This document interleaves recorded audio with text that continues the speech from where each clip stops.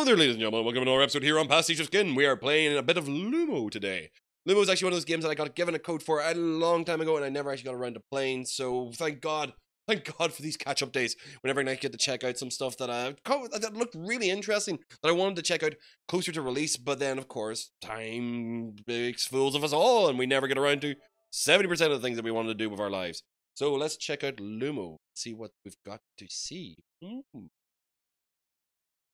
Posing for thumbnail. Oh, excuse me. My voice was starting to go there a little bit. So this one's actually from Rising Star Games. That is goddamn adorable. No, seriously, like that actually, like, that looked unbelievably adorable to me because it reminds me of all my good old days. Triple limited.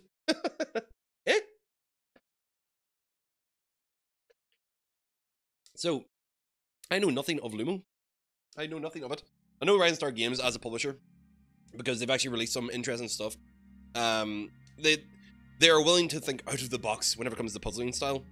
And Lumo, I know, is a PC game. Well, it's a PC. You know, everything's a PC game these days. But I know it as a PC game before knowing it as a console game. So basic controls: tilt left, tilt right, movement, book, which is set you pause, wand, light, and jump. Say, we've got platforming, basic controls here. So, not exactly the most elaborate menu screen, but who needs that whenever the game is as simple as it is? So, are we going for the Adventure Infinite Lives map save game? Wow. Old school, finite lives. Well, we're going adventure style, because we're only going to jump in here for a little while to check out. I love the fact they use the trash can image. So, please select a character. Okay. Well, we're picking her, and we will be... There we go. Pink! Going pink! It's gotta be pink. Controller orientation? Test selection? So, what? Ah, okay. No, not a big fan. Yeah.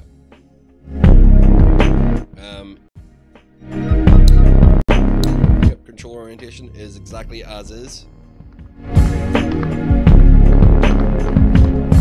Yeah, that's going to be the one I'm going to go with. I'm just saying, like, to keep the orientation to the controller, I can actually imagine layout myself. I don't need to worry about that. Essentially, it's the idea of, like, cognitive play to visual play, which never you actually have to choose those different selections. Are we late for school?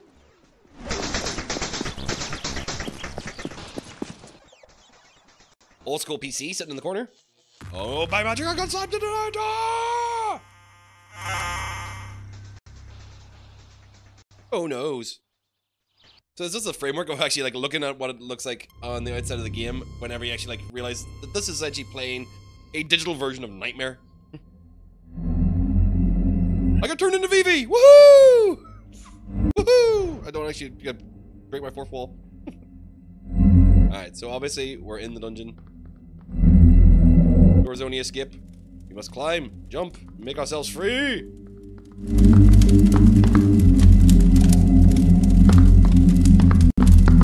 Derp. Key? I don't need no key. It's a book!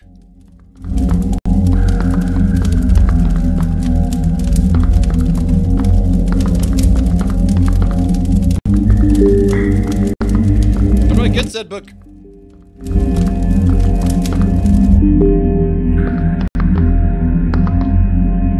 Ah! Ah!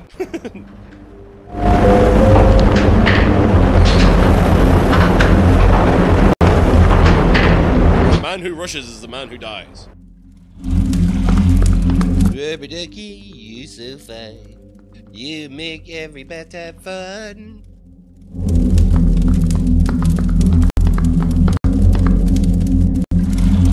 Alright, I'm continuing my exploration here, but I'm not really seeing anything.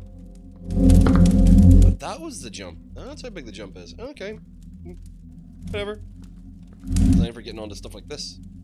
What? Aha! I know how to jump! Yay!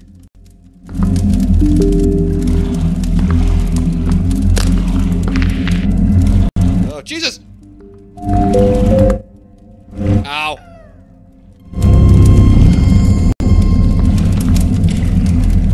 Isometric perspective jumping!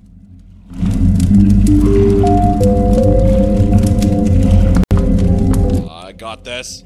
I got this. Stay on target. Oh, I got this. Yay! Hey, what? Whoop. Can we get the rubber ducky? No, can't get the rubber ducky.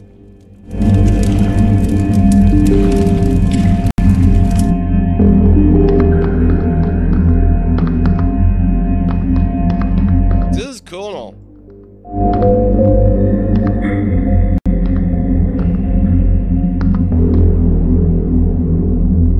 But my biggest problem is, oh wait, there we go. There we got it.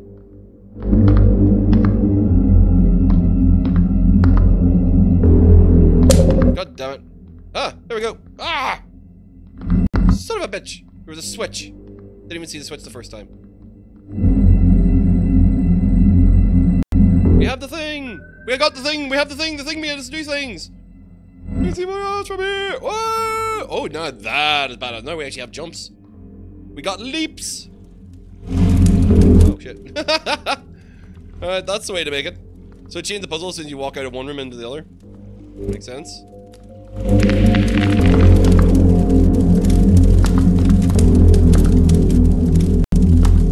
Epic leaps!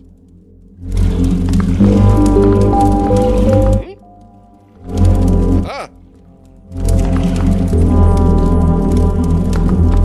So yeah, this is unbelievably calming as a game. It's quite mellow. It's just, I've already zoned out kind of like playing this, and as much as I'm like talking and making ejaculations with my voice here, this is a soothing little kind of like dungeon exploring experience, which obviously develops as you go along. Yeah, I got a book! I got a book! Yoo-hoo! I got a book! Yay! We'll go back the way we came. I got a book! I got a book! Or at least the book tells you what you need to do. It tells you the story, not the story of Lumo, but the kind of things that are sitting around. Oh, I was worried that I actually had save and quit. Alright, let's take a look around and see what else we can find. Alright. I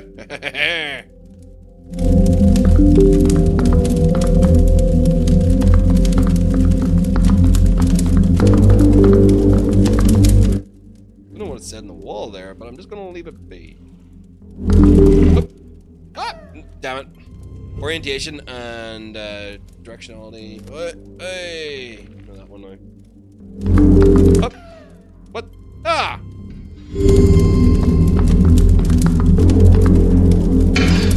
You have to jump before you actually get to them.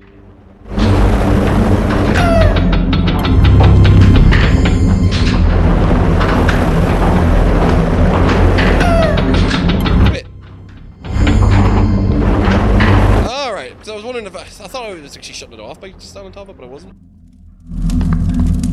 Okay. Take me upstairs. Claim me, claim me, claim. Elevator boy!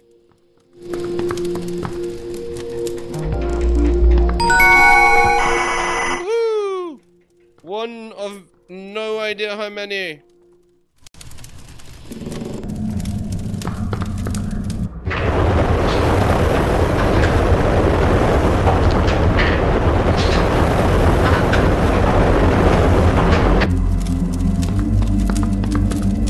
Jumpy, jumping around, searching for things in the jumpy town.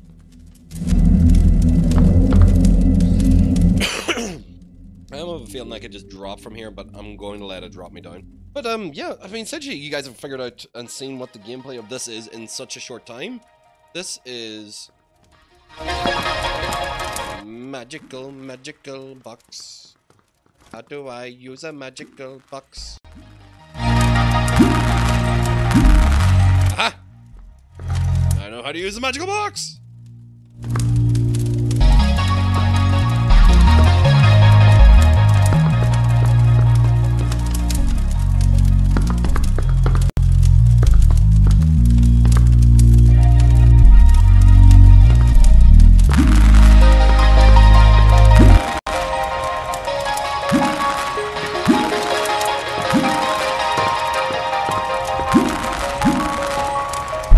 like it.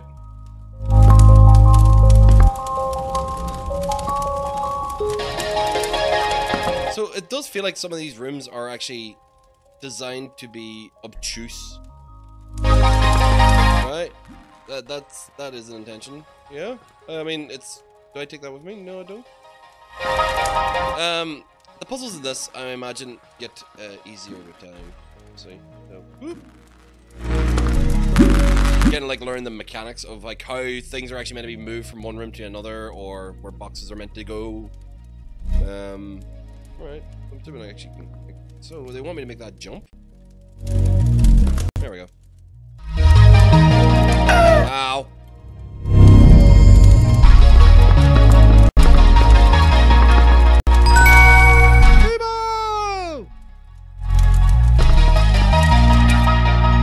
So essentially I found a map. Okay, so that's essentially what our orientation is. Like, we're essentially getting to know where things are, maps and things and bits and pieces we can take with us to go to room to do different puzzles. Okie dokie. I'm pretty sure I'm gonna stop playing this now and maybe come back to it at a later time if you guys want to see more of the Lumo caverns. This is obviously we searchy puzzle dungeony game. That one requires the wrench, so I don't have the wrench. I have to come back here with the wrench to be able to do that. So once you have the map layout memorized, you kind of Metroidvania your way back to where you previously were. Interesting game type. Very methodical, kind of chilled out gameplay. Kind of thing that I could really get into with a little bit of free time, just to actually, motherfucker. A little bit of free time just to, do you know what I'm gonna do? I'm gonna take that with me, because it'll make it easier for me to get over these bloody things. And whoop. The puzzling dungeon. It feels old school. I can imagine this being a lot more difficult with finite lives if you actually didn't want to keep running into stuff that you already knew. That's an elevator. Well, literally, I think we've actually ran. Oh wait, no, that elevator works. I was going to just say that the elevator doesn't work, then we're not going to start and continue playing. So as we wander through this cosmos of corridors and puzzles and walls and places to go, I don't know.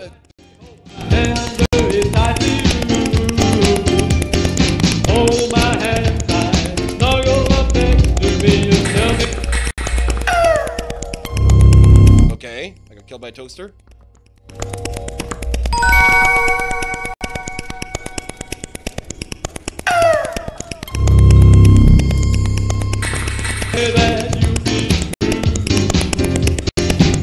I think on that point we'll actually call it a day, folks. So obviously I unlocked the spanner. I can go and do the next bit. I might actually play this again in the future very, very soon. If you guys want to see more of it, of course, remember to hit the comments and like underneath and say that you want to see more of Lumo's continuing little adventures. So yeah, guys, thank you very much for watching. If you enjoyed the first few minutes of Lumo here on PasticheofSkin and you want to see more of it, make sure, like I said, comment underneath, like it, share it, whatever you want. And if you actually enjoyed hearing me talk and you want to hear more stuff like this from different games and different places and different times and in different ways, make sure to hit the subscribe button, and I look forward to hearing from you. Of course, if you actually really enjoyed it and you want to get in touch with me directly while we're doing the live streams that are recording these things, you can always go into the live chats on whatever service that you're actually watching on, or you can actually join us on Discord. There is a link underneath the videos. And if you want to find me in any other way other than that, all you have to do is just search for PasticheofSkin. I'm not trying to hide, guys. It's kind of easy to find me. If you want to find me, I'm right where you ever need me. So thank you very much for watching. And, oh wait, one more thing. If you are watching it, you're going to be watching on whatever service you manage to find me on. If it happens to be YouTube, there we go. Up there will actually be 3 boxes popping up. One of them will be cold opens that I've actually done here on the channel for other games. Far Side will be the most recent video we've ever played on this channel. And over here is a video just for you, based on YouTube analytics and everything else that actually decides what you see on this bloody website. Then that will actually choose a video for you based out of the ones that I have already put up. Now go watch that one. They know that you want to see this one, so go, enjoy it. And if you don't, well, in that case, I will see all you dudes in the next video. Bye.